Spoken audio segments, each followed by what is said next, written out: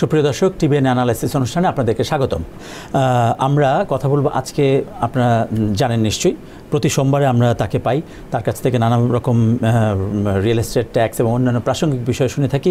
তিনি আমাদের অত্যন্ত পছন্দের মানুষ, প্রিয় মানুষ, ইয়াকুব এ খান, সিপিএ। কেমন আছেন আপনি? জি, ভালো আছি। কেমন আছেন আপনি? জি, ভালো আছি। আমাদের তো ধরেন ভালো থাকার আদেশ থাকে, তাই ভালো থাকতে হয়। আপনি কেমন আছেন? কেমন চলছে এখনকার ব্যস্ততা? খুবই ভালো আছি। আচ্ছা, একটা প্রশ্নের উত্তর আমি এর আগেও ভেবেছিলাম আপনার কাছ থেকে জানতে চাইবো। ধরেন এই যে আজকে তো আমরা কথা বলবো রিয়েল এস্টেট, টেনেন্ট কোয়ালিফিকেশন এবং অন্যান্য বিষয় নিয়ে।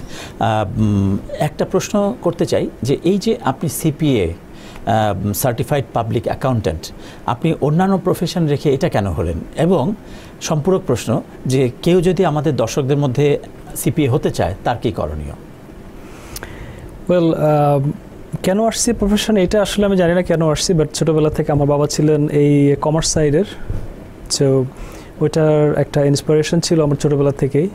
যদি আমার ইচ্ছা ছিল অন্য সাইডে যাওয়ার জন্য, বাট ওনার ইচ্ছা ছিল বিশেষ করে যেহেতু উনি ওই ফিল্ডটা জানেন কমার্স সাইডের, উনি চাচ্ছিলেন যে আমাকে এটা। সো এখানে এসে তারপরে চেষ্টা করেছি এবং আমার কাছে মনে হয়েছে যে না, যে বিষয়টি আমি যে সাইডে পড়াশোনা করে আসছি সাইডটাই বিশেষ করে আমাকে নেওয়া উচিত। কারণ হচ্ছে যে কোনো আমার কাছে যেটি মনে হয় সেটা হচ্ছে যে আমরা যে কোনো বিষয়ে পড়াশোনা করি না কেন, ওই বিষয়ের যদি আপনার টপে যাওয়া যায় দেন আমরা সাকসেসফুল হতে পারি। এটা এমনটি না যে গুরুত্বপূর্ণ কথা, এটা এমনটি না যে সবাইকে ডাক্তার হতে হবে, সবাইকে ইঞ্জিনিয়ার হতে হবে। বিশেষ করে আমাদের সাউথ এশিয়ান বা আমাদের প্যারেন্টসদের মেন্টালিটি হচ্ছে সবাইকে ডাক্তার হতে হবে, বা ডাক্তার ইঞ্জিনিয়ার ছাড়া অন্য কোনো সাবজেক্টই নাই। বাট ব্যাপারটি এমনটি না, ব্যাপারটি হচ্ছে যে একটা যে কোনো প্রফেশনের, আপনার ডাক্তার হোক, ইঞ্জিনিয়ার হোক, সিপিএ হোক, অ্যাটর্নি হোক, নার্স হোক, যে কোনো ধরনের প্রফেশন, প্রতিটা প্রফেশনের যদি আমাদের চেষ্টা থাকতে হবে যে প্রফেশনটা বড় নয়, প্রফেশনের যদি আমি টপ লেভেলে যেতে পারি, আমি যদি টপ যে সার্টিফিকেশনগুলো আছে, এখন অনেকেই আছেন শুধু অ্যাকাউন্টিং করে, অ্যাকাউন্টিং ব্যাচেলর করে জব করছেন, বাট আমাকে চেষ্টা করতে হবে যে আমার যে ইচ্ছাটি ছিল সেটি হচ্ছে যে না, আমাকে সিপিএ কমপ্লিট করতে হবে। সিপিএ কমপ্লিট করে আমাকে আমি জব করেছি। তারপর একটা টাইমে আমি যখন প্র্যাকটিসে চলে আসি, তখন অনেক ইয়ং ছিলাম, আমি শুরু করেছি লাস্ট 10 ইয়ার্স আগে। তো তখন একটা ইচ্ছা ছিল যে ঠিক আছে, প্রফেশনে যাই, যদি ইনকেস কোনো কারণে ভালো না করি দেন অবশ্যই জব তো আছেই। তো সব কিছু মিলে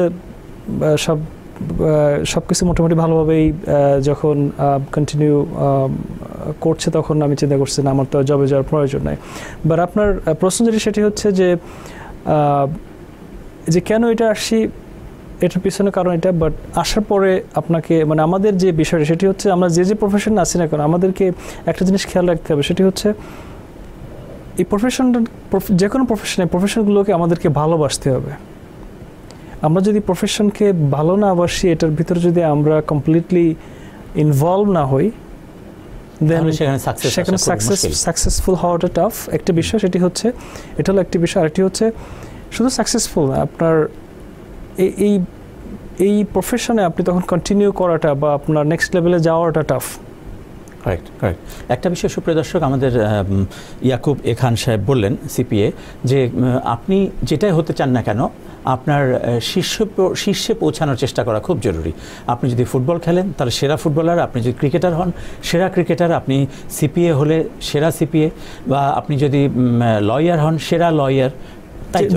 তাহলে আপনি আমাদেরকে ছোট্ট করে একটু বলবেন, এখন যারা আমাদের টেলিভিশন সামনে বসে অনুষ্ঠান দেখছেন, তাদের কেউ যদি সিপিএ হতে চায় তাহলে কোন কোন স্টেপে তাকে পার হতে হবে, কি জায়গাতে অ্যাটেনশন দেওয়া জরুরি? শিওর, বাট এর আগে আমি একটু অ্যাড করতে চাই। সেটি হচ্ছে বিশেষ করে অ্যাকাউন্টিং প্রফেশন অনেক প্রফেশন আছে আপনার, বাট অ্যাকাউন্টিং প্রফেশনটা এটা কঠিন এমন কিছু না, বিশেষ করে জাস্ট অ্যাকাউন্টিংয়ে পড়াশোনা করা, ব্যাচেলর করাটা। বাট সিপিএ করাটার জন্য ডেডিকেটেড আপনার মাইন্ডসেট দরকার। আপনার এটা না হলে সিপিএ শুধু সিপিএ এক্সাম না, সিপিএ এক্সাম, বার এক্সাম বা ইউএসএমএলই এক্সাম যেটি আছে, প্রতিটি এক্সামের জন্য আপনার সিরিয়াসনেস বা ওই ধরনের মাইন্ডসেট তৈরি করলে বেশি এটা কঠিন কিছু না। বাট যখন সিপিএর বা এই অ্যাকাউন্টিং ফিল্ডের একটা পজিটিভ সাইড হচ্ছে, বিশেষ করে এখানে প্রতিটা অফিসে কিন্তু একটা অ্যাকাউন্টেন্ট দরকার, প্রতিটা অফিসে কিন্তু এখানে একটা বুক কিপার দরকার, বিশেষ করে স্মল না হয়তো মিড সাইজ থেকে বিগ ফার্মের জন্য ইভেন স্মল ফার্ম, যে ফার্মে মনে করেন যে 3 জন বা 5 জন এমপ্লয়ি আছে, তাদের ফার্মেও কিন্তু একটা বুককিপার দরকার। কারেক্ট। বা সে হয়তো ইন হাউসে না করলেও এই অফিসটা কিন্তু কোথাও বুককিপিং আউটসোর্সিং করছে, কোনো একটা সিপিএকে দিচ্ছে বা কোনো একটা অন্য একটা বুককিপিং ফার্মকে কিন্তু কাজটা করার সুযোগ দিচ্ছে। সো এই অ্যাকাউন্টিং প্রফেশনটা কিন্তু এটা যদিও এটা মানে পেমেন্টটা বা আপনার স্যালারিটা এতটা বেশি না, কিন্তু জব কিন্তু অ্যাভেলেবল। রাইট। সো কেউ এখানে কেউ অ্যাকাউন্টিংয়ে পড়াশুনো করে আমার মনে হয় না যে কেউ বসে থাকার মতো সুযোগ আছে। যে কোনো একটা হয়তো কম ইনকাম করবে, বাট আস্তে আস্তে তার স্যালারি লেভেলটা বাড়তে থাকবে। আপনি যদি কম্পেয়ার করে যদি মনে করেন যে কেউ কাজের ক্ষেত্রটা অনেক, যদি আপনি যদি সিমিলারলি চিন্তা করেন যে এই ধরনের অন্য কোনো প্রফেশনে মনে করেন যে অনেকে কেউ ইকোনমিক্স নিয়ে পড়াশোনা করছে, বা কেউ মার্কেটিং নিয়ে পড়াশোনা করছে, বা কেউ ম্যানেজমেন্ট নিয়ে পড়াশোনা করছে, প্রতিটা অফিসে বা এটার যে জব ক্ষেত্র যেটি বা জব মার্কেট যেটি, সেটা কিন্তু এতটা আপনার বড় না বা এতটা বিস্তর না আপনার। সো আমার কাছে এটার জন্য মনে হয় যে এই অ্যাকাউন্টিং প্রফেশনটা বিশেষ করে যদি এখানে যারা পড়াশোনা করতে চান, এটা একটা সুযোগ বিশেষ করে। এবং যারা আমি আশা করি যারা এখানে নতুন আসছেন বাংলাদেশ থেকে হয়তো অ্যাকাউন্টিং ব্যাকগ্রাউন্ডে পড়াশোনা করে আসছেন, তারাও কিন্তু সহজে মনে করেন 2 ইয়ার্স বা 4 ইয়ার্সের একটা প্রোগ্রাম করে, ইভেন 1 ইয়ার্সের শর্ট প্রোগ্রাম করে কিন্তু এটার মধ্যে আসতে পারেন। সিপিএ করার জন্য যেটি বলছি সেটি হচ্ছে আপনার ডেডিকেশন দরকার, আপনার it depends like about 6 month two 1 year time দরকার, ফুলি 100% টাইম। যে টাইমটা আপনার যদি 100% 200% যদি এটা ইনভলভ করা যায় এই এক্সামের পিছনে, কঠিন কিছু না। যারা আসছেন বা যারা আজকে আমাদের ভিউয়ার আছেন, যদি কেউ এই প্রফেশনে ইন্টারেস্টেড হন, আবার বলতে চাই এটা এমন কঠিন কিছু না।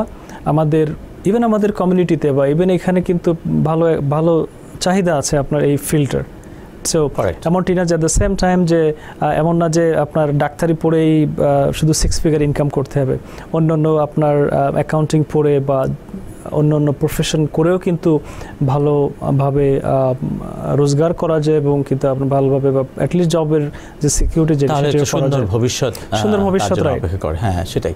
তো এখন সুপ্রিয় দর্শক, আমরা যদি সরাসরি আপনারা কথা বলতে চান ইয়াকুব এ খান সাহেবের সঙ্গে সিপিএ, তাহলে আমাদের নাম্বার 6463079828 6463079828। আমরা টেনেন্ট কোয়ালিফিকেশন নিয়ে কথা বলবো, রিয়েল এস্টেটের অন্যান্য দিক নিয়ে কথা বলবো, by two leave, by two rental R investment flip, এই বিষয়গুলো আপনার কাছ থেকে জানবো। প্রথমে আমাদের প্রশ্ন, টেনেন্ট কোয়ালিফিকেশন বলতে আমরা কি বুঝবো?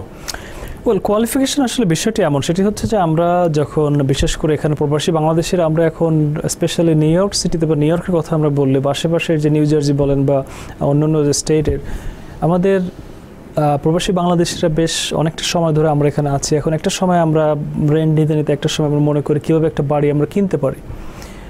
তো বাড়ি কেনার পরে অনেকে আমরা মনে করি ঠিক আছে একটা বাড়ি আমাদের হয়ে গেছে থাকার জন্য, তাহলে আরেকটা বাড়ি আমি পারচেস করি ইনভেস্টমেন্টের জন্য, যেটা আমি রেন্ট দেওয়ার জন্য।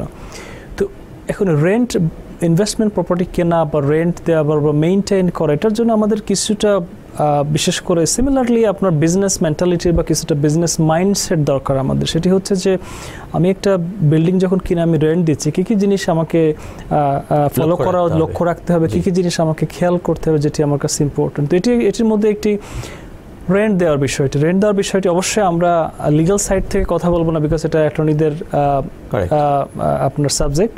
বাট যে জিনিসটা সেটি হচ্ছে আমাদের কিছু কমন সেন্স আমরা যদি অ্যাপ্লাই করি রেন্ট দেওয়ার বিষয়ে, বিশেষ করে আপনি জানেন যে নিউ ইয়র্ক সিটিতে যে আপনার এই টেনেন্ট এভিকশনের যে একটা যে লেন্দি প্রসেস, বা অনেকেই সাফার করছেন, অনেকে মনে করছেন যে আমি একটা বাড়ি কিনে, বা অনেকে মনে করছেন যে আমি একটা 2 ফ্যামিলি হাউস কিনে একটা ইউনিটে আমি বসবাস করবো, আর একটা ইউনিটে আমি ভাড়া দিব।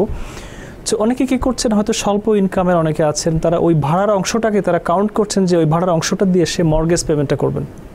কারেক্ট। সো কোনো কারণে এই মর্গেজ বা ভাড়াটা যদি তার বন্ধ হয়ে যায়, তখন কিন্তু তার জন্য একটু রিস্কি হয়ে যাবে, অনেক সময় বড় রকমের চাপ চলে আসে। তো এই ভাড়া দেওয়ার বিষয়গুলোতে আমাদের কিছু জিনিস খেয়াল রাখতে হবে। সেটি হচ্ছে আমরা কাকে ভাড়া দিচ্ছি, বা তার বিশেষ করে আমি ট্যাক্সের সাইড থেকে বলতে চাই, কারণ অনেক সময় আমাদের কাছে প্রশ্ন আসে যে তারা কি রিয়েলি কোয়ালিফাইড কিনা। অনেক ক্লায়েন্ট আমাদের কাছে ইনফরমেশন পাঠান যে তারা হয়তো কোনো ব্রোকারের মাধ্যমে কোনো একটা প্রসপেক্টিভ টেন্যান্ট ইনফরমেশন পাঠিয়ে দিয়েছেন যে তার ট্যাক্স রিটার্ন বলেন বা তার W2 বলেন, রাইট?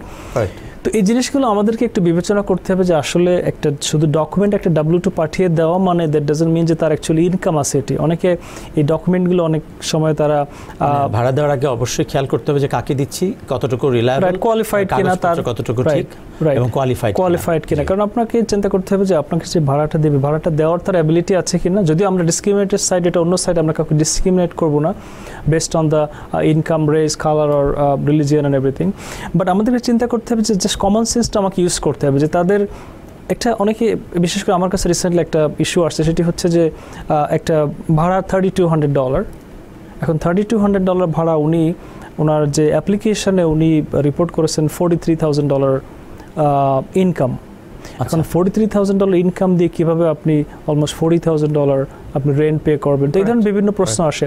তো এটার জন্য আমাদের একটু, আমরা যদি চিন্তা করি যে আসলে W2টা কতটুকু একটা রিজনেবল W2 বা তার ইনকাম লেভেল, বিশেষ করে আমরা যদি এভাবে চিন্তা করি যে যারা যখন একটা আন্ডাররাইটার, যখন একটা মর্গেজ, একটা বাড়ির যখন লোনের জন্য অ্যাপ্লাই করা হয়, তখন কিছু কিছু জিনিস তারা বিবেচনা করে যে একটা ভাড়া আপনার বা মর্গেজ বা ভাড়া দেওয়ার অ্যাবিলিটি আপনার 40 to 45% of your income should be assign to your আপনার রেন্ট বা মর্গেজ পেমেন্টের জন্য।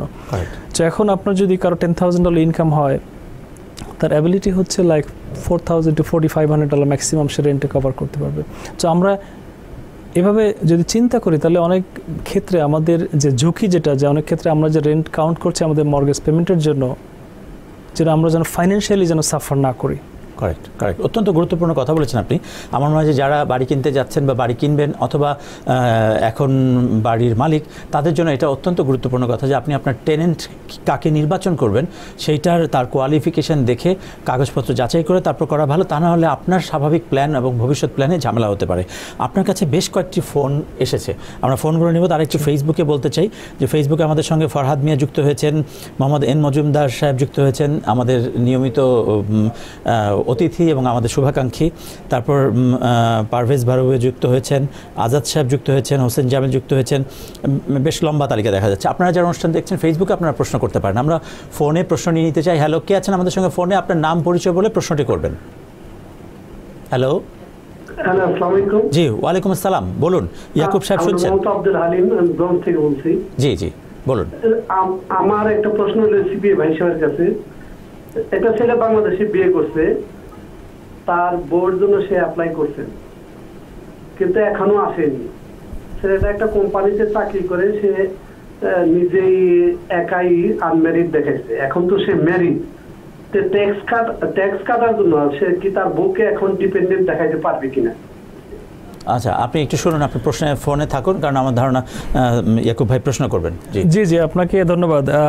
না, আমি বিষয়টি আপনার বুঝতে পেরেছি। উনি যেহেতু উনি অ্যাপ্লাই করেছেন, ওনার ট্যাক্স ডিরেকশনের ব্যাপারটি হচ্ছে যে উনি যখন আপনার যখন W4 যখন উনি অ্যাপ্লাই যখন সাবমিট করছেন, যখন আপনার এমপ্লয়ারের কাছে যে ওনার কী ধরনের ট্যাক্স ডিডাক্ট করা হবে, তো উনি যদি আপনার যেহেতু এখনও স্পাউস এখনও এসে পারেননি এখানে, তো সেক্ষেত্রে উনি যদি এক্সট্রা ওয়াইফের ডিডাকশনটা নেন, কারণ ওয়াইফ কিন্তু যখন এখানে না আসা পর্যন্ত কিন্তু উনি কোনো সোশ্যাল সিকিউরিটি উনি পাচ্ছেন না।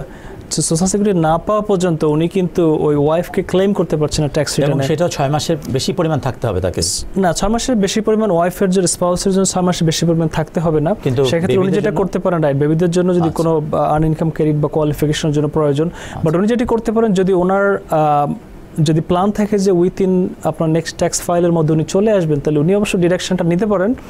বাট উনি আসার পরে যখন উনি সোশ্যাল সিকিউরিটি নাম্বার পেয়ে যাবেন, তখন উনি যদি ইভেন ট্যাক্স ফাইল করেও ফেলে, তখন ট্যাক্স ফাইলটা উনি কারেকশন করে ওয়াইফকে দেখায় উনি অ্যামেন্ড করতে পারবেন। অ্যামেন্ড করে বেসিক্যালি ওয়াইফের যে ডিরেকশন যেটি, সেই ডিরেকশনটা নিয়ে কিন্তু উনি ট্যাক্স ফাইল করতে পারবেন। অনেক ক্ষেত্রে যেটি হয় সেটি হচ্ছে যে অনেকে ট্যাক্স ফাইল করে ফেলেন, বিশেষ করে আপনি যখন স্পাউসের জন্য যখন অ্যাপ্লাই করবেন, তখন আপনাকে সাপোর্টিং ডকুমেন্টস বা আপনার ট্যাক্স রিটার্ন প্রোভাইড করতে হবে। তো সেক্ষেত্রে আপনাকে ট্যাক্স ফাইলটা অলরেডি করে আপনাকে সাবমিট করতে হবে। বাট উনি আসার পরে উনি কারেকশনটা করে কিন্তু এই এক্সট্রা বেনিফিট যে টাকাটা এক্সট্রা পে করছেন, টাকাটা কিন্তু নিতে পারেন। বাট বেটার হচ্ছে যে এই ডিরেকশনগুলো এখনই না নেওয়া। আপনি বিশেষ করে আপনি যদি একজনের জায়গায় যদি আপনি স্পাউস দেখে বেশি করে আপনার কম ট্যাক্স ডিডাক্ট করেন, সেক্ষেত্রে আপনি এক্সট্রা টাকাটা আপনি অ্যাডভান্স পেয়ে যাচ্ছেন।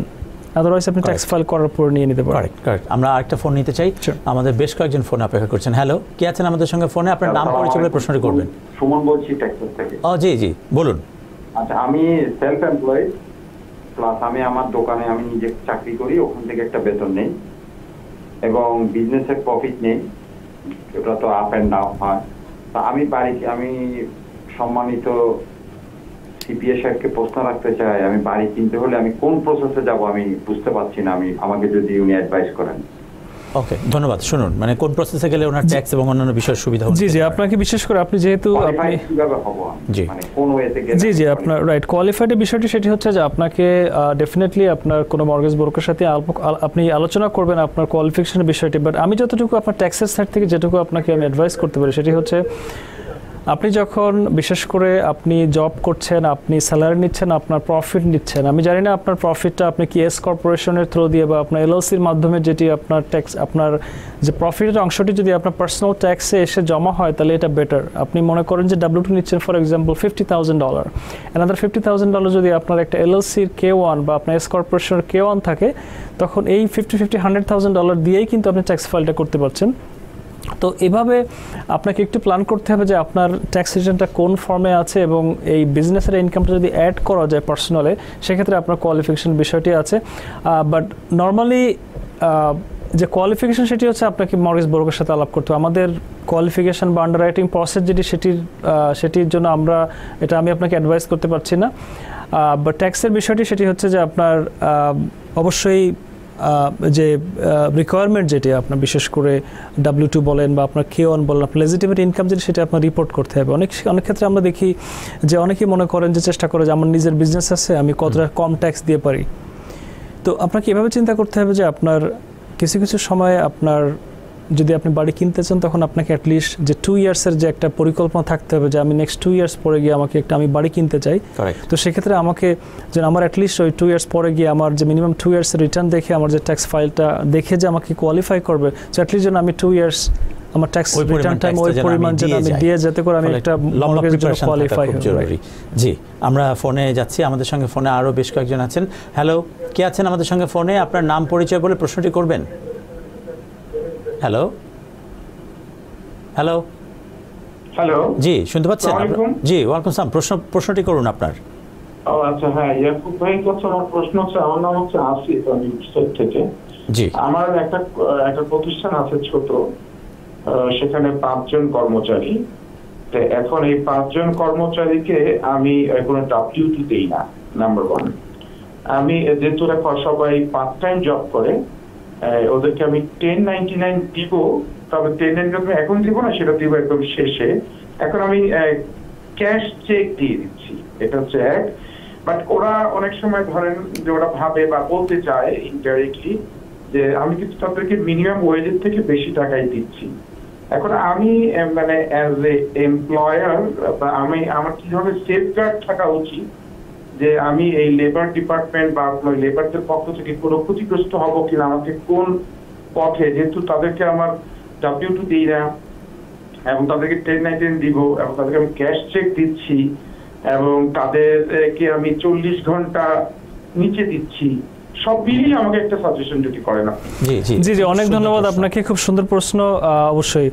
তো আপনার প্রথমত আপনার 1099, আপনার 1099টা হচ্ছে ইন্ডিপেন্ডেন্ট কন্ট্রাক্টর যারা, তাদের জন্য 1099। আপনার W2 হচ্ছে যারা আপনার এমপ্লয়ি, তাদের জন্য। ডিফারেন্সটা হচ্ছে আপনার 1099 ইন্ডিপেন্ডেন্ট কন্ট্রাক্টররা তারা কন্ট্রোল করবে আপনার কাজটা, আর যখন আপনার কোনো এমপ্লয়ি হবে তখন সেই এমপ্লয়িদের কাজটা হচ্ছে আপনি কন্ট্রোল করবেন as a business owner. In other ওয়ার্ডস, যদি কেউ আপনার প্রতিষ্ঠানে এসে তার একটা ফিক্সড আওয়ার থাকে, লেটস সে 9 to 5, আপনার ইকুইপমেন্টস, আপনার টুলস, আপনার কম্পিউটার ইউজ করে সে কাজ করছে এবং তার ফিক্সড নাম্বার অফ ডেজ আছে, তখন মোস্ট লাইকলি তাকে কনসিডার করা হবে আপনার এমপ্লয়ি হিসেবে।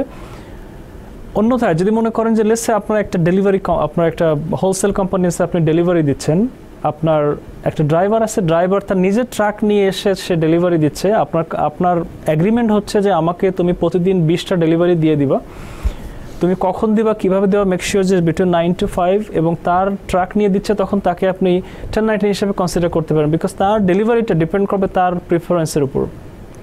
সো আপনার ক্ষেত্রে যদি আপনার প্রতিষ্ঠানে এসে তারা কাজ করেন, অ্যাট দ্য সেম টাইম আপনি ট্রাকের এক্সাম্পল, যদি ট্রাকটি আপনার হয় এবং আপনি কোনো একটা এমপ্লয়িকে নিয়ে বললে, আপনি যদি তার কাজ থাকে 9 to 5 ডেলিভারি দেওয়া, তখন তাকে আপনাকে কনসিডার করতে হবে। আপনার এমপ্লয়ি হিসেবে। তো লেবার ডিপার্টমেন্টের যে ইস্যু সেটি হচ্ছে যে বিভিন্ন টাইম টু টাইম অনেক সময় আপনাকে খেয়াল রাখতে হবে লেবার ডিপার্টমেন্ট আপনার এখানে এসে হানা দিতে পারে। হানা দেওয়ার কারণ হচ্ছে অনেক ক্ষেত্রে তারা অডিট করতে পারে, অডিট করার অনেক ক্ষেত্রে যারা কাজ করছে তারাই অনেক ক্ষেত্রে কমপ্লেইন করে, হয়তো আপনি মিনিমাম ওয়েজ পে করছেন না বা আপনার সাথে ডিসএগ্রিমেন্ট হচ্ছে বা কেউ কাউকে ফায়ার করছেন, চলে যাচ্ছেন, তখন তারা একটা অ্যাকশন নেওয়ার জন্য বা আপনার থেকে ক্ষতিপূরণ দাবি করার জন্য তারা কিন্তু লেবার ডিপার্টমেন্টে কমপ্লেইন করতে পারে। তখন লেবার ডিপার্টমেন্ট ইভেনচুয়ালি আপনার এই ইনভলভ হয়ে যাবে আপনার এই কেসটায়। তখন যখন ইনভলভ হবে তখন তারা অ্যাটলিস্ট 3 ইয়ার্সের ইনফরমেশনগুলো আপনার কাছে চাইবে। যখন দেখবে যে আপনার 3 ইয়ার্সে আপনি শুধু ক্যাশ পেমেন্ট করছেন, 1099 দিচ্ছেন, কোনো W2 নাই, তখন আপনাকে এই যে ইউআই যে পেনাল্টিটা করবে, ইউআই আপনাকে ক্ষতিপূরণ দিতে হবে এবং এটার উপরে আপনাকে পেনাল্টি দাবি করবে। সো বেস্ট থিং হচ্ছে আপনার, আমি যেটি মনে করি সেটি হচ্ছে যে লেটস সে আপনি কাউকে অ্যাফোর্ড করতে পারছেন $1000 এ মান্থ। তো আমি যেটি মনে করি সেটি হচ্ছে যে আপনার এই $1000 মধ্যে আপনাকে চিন্তা করতে হবে আপনার কস্ট আছে অ্যাবাউট 10% আপনার পেরোল কস্ট। সো আপনি যদি এভাবে চিন্তা করেন যে আমি $1000 আমার অ্যাবিলিটি আছে অ্যাফোর্ড করার, সো আমি $1000 না দিয়ে আমি অনলি $900 তাকে আমি অ্যাফোর্ড করবো, কারণ আমি জানি যে আমার এক্সট্রা 10% আমার পেরোল কস্ট আছে। তো সেক্ষেত্রে আপনি দেখবেন যে আপনার ওই 900-এর মধ্যেই আপনার কভার হয়ে যাচ্ছে, প্লাস $100 আপনার পেরোল কস্ট। আপনি তাকে W2 ইস্যু করছেন, চেকের মাধ্যমে ইস্যু করছেন, তাকে পে স্টাব ইস্যু করছেন, যেগুলো রিকোয়ারমেন্ট যেটি লেবার ডিপার্টমেন্টের। তো এগুলো না করলে আপনার একটা টাইমে গিয়ে দেখা যাবে ইন দ্য লং রান আপনি যখন বিজনেস করবেন একটা টাইমে গিয়ে দেখা যাবে যে আপনার লেবার ডিপার্টমেন্ট এসে অডিট করছে এবং আপনার বিজনেস করতে গেলে আপনাকে সিস্টেমের মধ্যে করা উচিত। আমাদের চেষ্টা করতে হবে যে ফাইনটা করবে সেই ফাইনের পরিমাণও অনেক সময় বেশি। ফাইনের বিশেষ করে নিউ ইয়র্ক স্টেটের লেবার ডিপার্টমেন্টের ফাইনটা এমনটি না, বিশেষ করে ফাইনটা হচ্ছে আপনার প্রতিটা আপনার এমপ্লয়ি যখন থাকবে এমপ্লয়ির জন্য লেবার ডিপার্টমেন্ট যেটি এক্সপেক্ট করে সেটি হচ্ছে UI, unemployment insurance, which is depend করে ইউজুয়ালি রেট যদি লেটস সে 4% রেট হয়, ম্যাক্সিমাম $11,400 হচ্ছে আপনার limit. So it's not that much, like $400 per person per year. But point হচ্ছে যে অনেক ক্ষেত্রে আপনার লেবার ডিপার্টমেন্ট যদি কখনো আইআরএসকে ইনফর্ম করে তখন আইআরএসের যে 15.3% সোশ্যাল সিকিউরিটি ট্যাক্স সেটিরও অনেক ক্ষেত্রে আসতে পারে, বাট এটা ভেরি আনলাইকলি।